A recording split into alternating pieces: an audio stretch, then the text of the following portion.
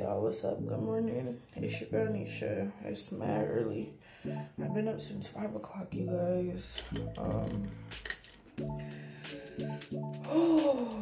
Y'all, have y'all ever just, like, I went to bed pretty early last night.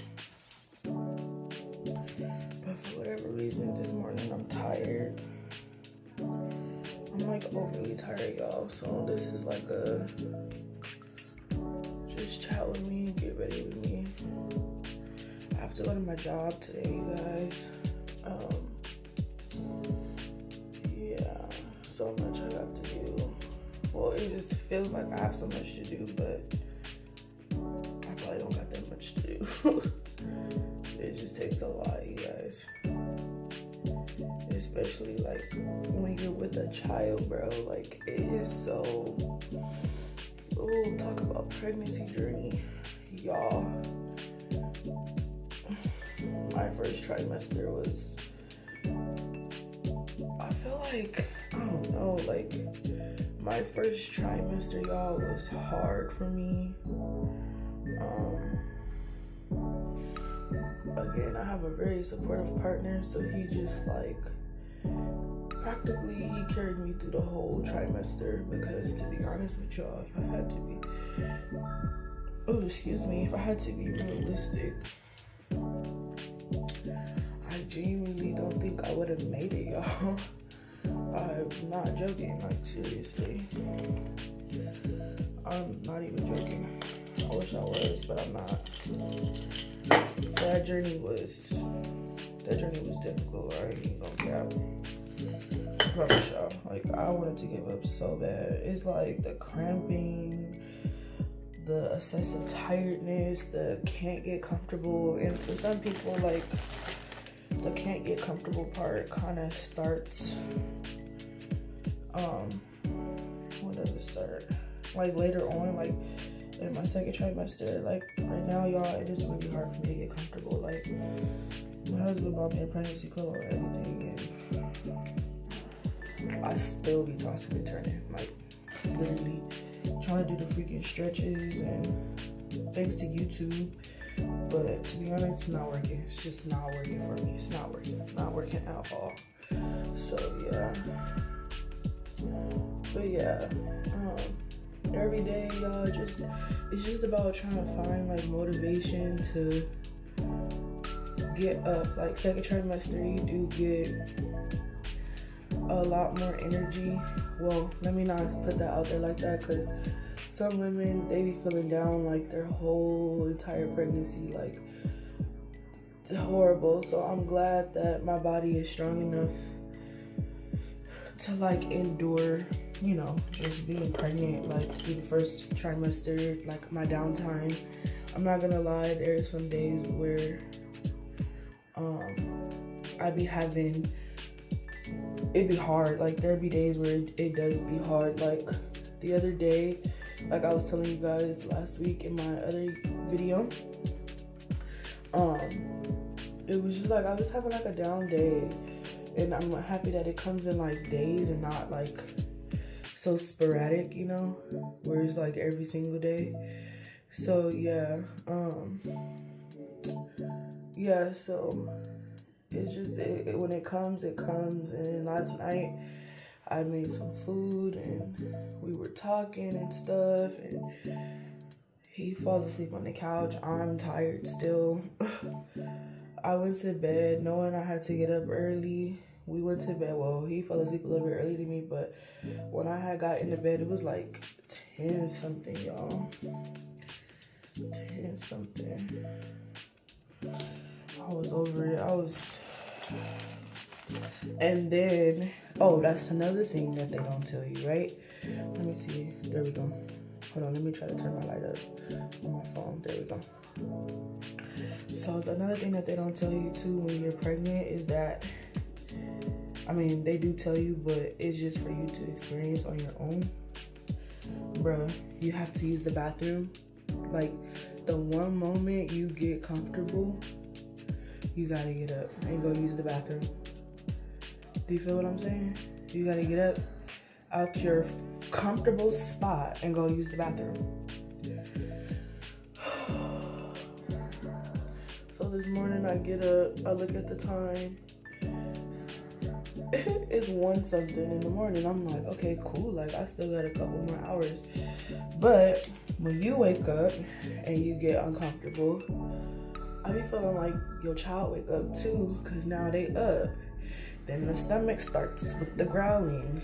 And it's just like, bruh.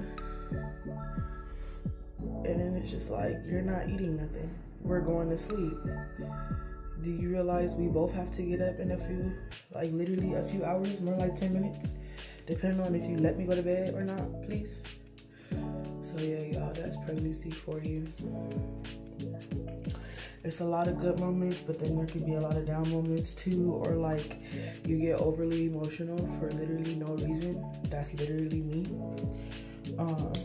My husband will literally tell y'all, I'll be doing good. Boom, out of nowhere, straight up crying. What am I crying for? I don't know. I don't even know why I'm crying. Why am I crying? I don't even know why I'm crying.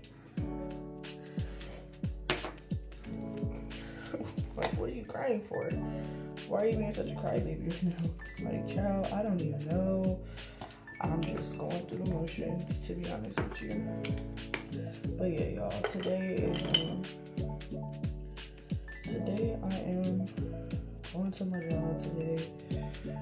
I'm not gonna be there long. Shoot, I hope. I'm tired, y'all. I be so tired. It's like, what is my reasons for really being tired, for real? Besides the fact that I'm pregnant.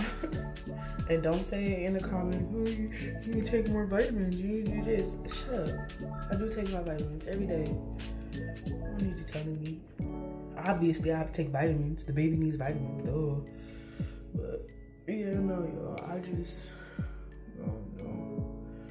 just be tired. And then, I live in freaking Florida, so one day, it'd be like, dang, it looks so beautiful outside. Next day, we lightning and thundering. So not only am I bipolar, so is the weather. So we get along very well. It is like my body can sense it, because I just like urgently, like I just get overly like tired. I'm like overly exhausted, y'all. And I literally just be done. Like I'd be like, you know what? You know what this day calls for? Sleep. Yeah. Just like today. It calls for sleep. Like I'm genuinely tired. My husband telling me this morning, he's like, are you okay?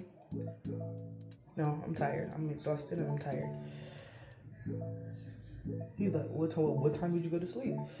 Sir, we practically, when we got in the bed, we went to sleep practically at the same time. But, yeah. Anyways. Don't y'all hate when y'all driving? Because this happened to me this morning. Don't y'all hate when y'all driving and the light be green and like there's cars already at the red light, but everybody's lights, like their brake lights, are off, but for whatever reason it still seems like everybody just still on their brakes, and you're like not flying, but you're driving. You're driving, and when you get up there, now you got to put your brakes on because now you're going faster than the traffic. But really the traffic should be like building up pretty much, because yeah, the traffic should be building up because the light's green, so you should have been pulled off from that light. I don't know why you still sitting there. I don't know why. That bothers me. Or like I hate people that get in the fast lane and you going 30 miles an hour. Why are you over here? This section is literally for the thugs that like to drive fast. You know, the thugs that can't afford a ticket. You know what I'm saying? The thugs that know how to like swerve in and out of lanes. And you know what I'm saying? Like really be in their bag with the driving. So why you over here? But I just hate the ones that just feel like they so entitled with the road. I'm gonna talk about y'all Teslas. Y'all Tesla people. Okay. Y'all do too much. Y'all do way too much. Y'all do way too much. And I have nothing against Tesla. I just feel like people that just drives a Tesla just feel like they're automatically entitled to compensation. Automatically. Like, it makes no sense. Because your car notifies you like, oh, you have cars on the side of you. You have cars in front of you. There's a car in your tail. There's a car in your fucking tailpipe. There's a car getting ready to ram you off the road. Like, it tells you literally everything. But the way y'all drive, negative. Negative. That's all I'm gonna say about that is negative. Because, yeah, y'all do too much. Y'all do too much. And then when y'all want to speed up on somebody, we know you got an electric engine, but let's see you just take that same energy and use it in gas, because I bet you're scared. The only reason why you driving like that in a Tesla is because your car gonna brake for you. That's why. I have to brake on my own automatically. Like, you know what I'm saying? So yeah, y'all Tesla drivers definitely annoying.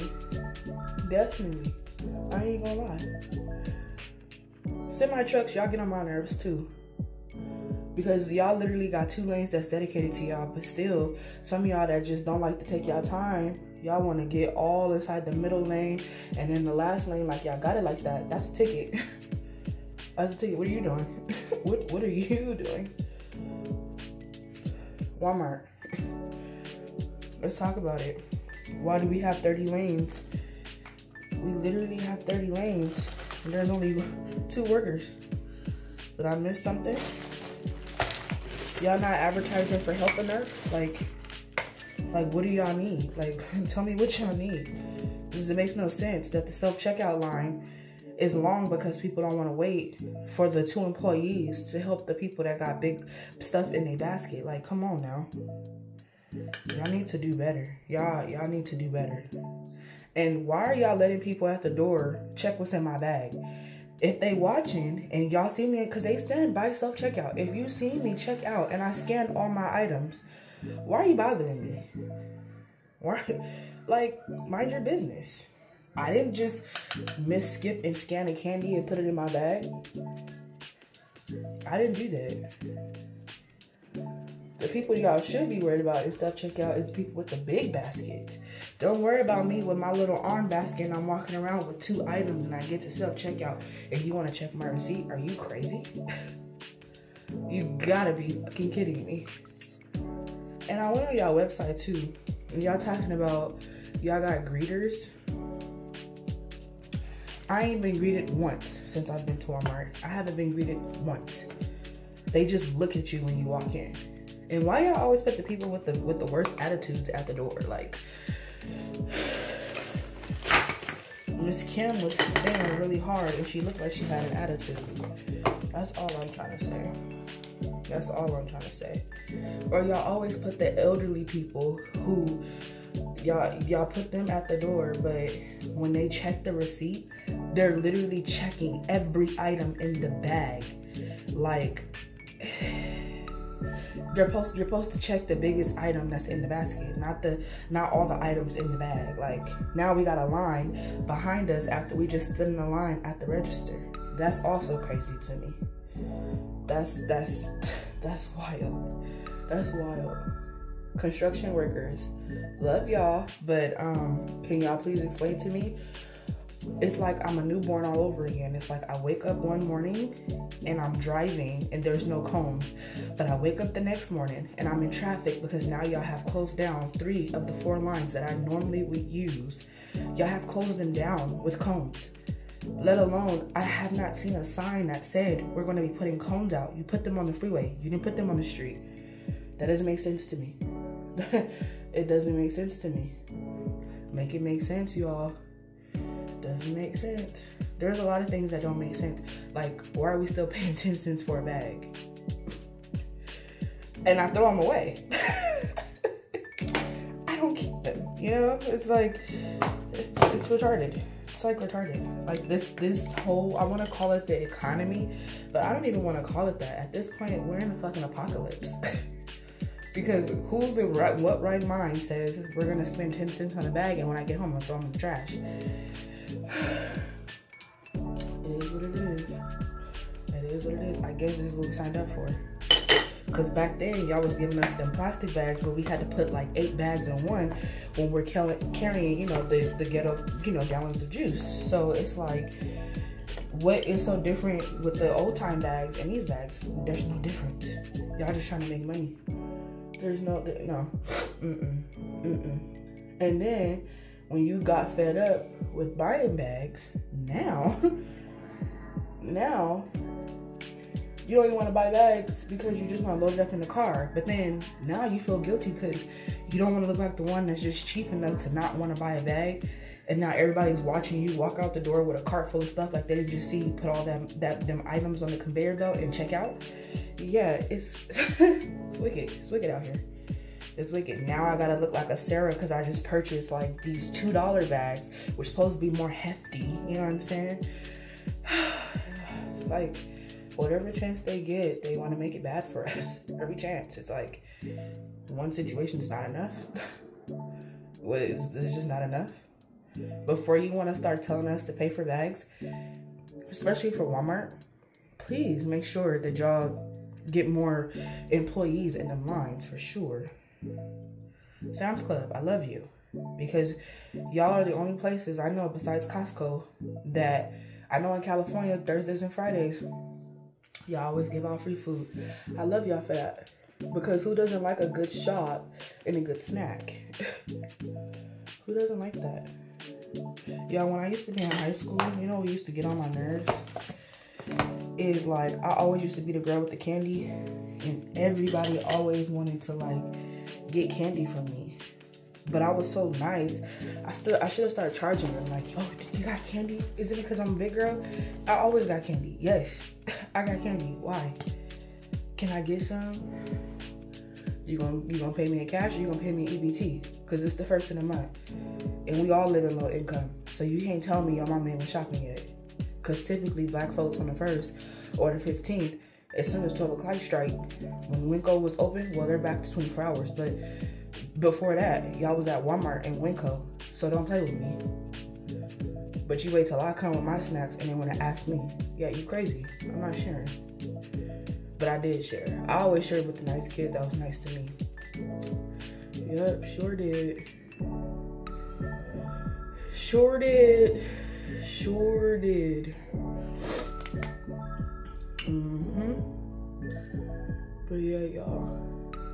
Have y'all ever went to a restaurant like after the rush, like after the rush hour, and then you go and order your food, but for whatever reason it's still taking them an hour and 52 minutes to bring you your food, but there's nobody else in the restaurant?